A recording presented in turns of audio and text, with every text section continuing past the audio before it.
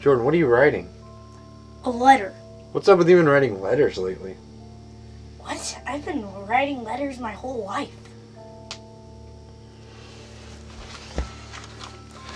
Alright, Jordan, so what do you write about?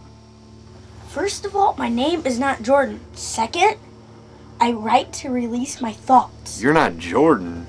No, my name is Nora Helmer. Okay. Stop talking to me like I'm a child. My husband used to do that to me.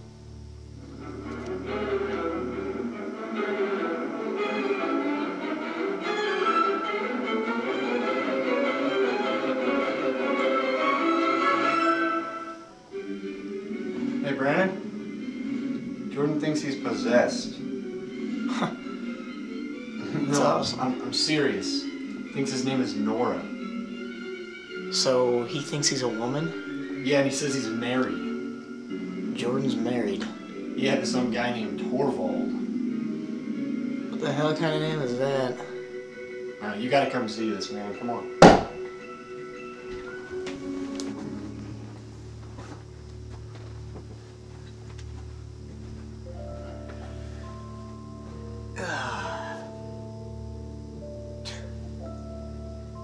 Jordan, why are you wearing a dress?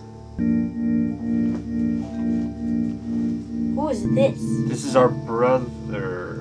This is my brother. Why is he here? He just wants to hang out. Please continue. Torvald treated me and my children badly. You have children too? A woman of my stature should.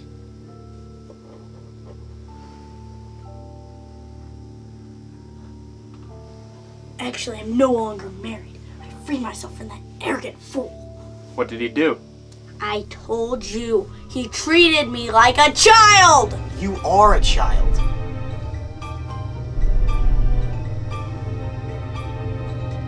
You are as rude as he was. I left him because Krogstad gave him one of my letters.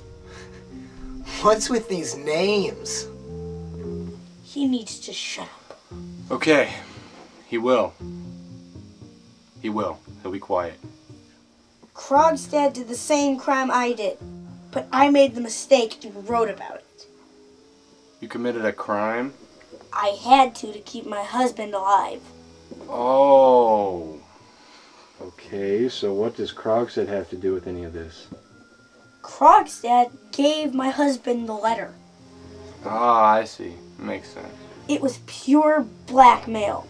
Well, what did you write in it? That I will not say.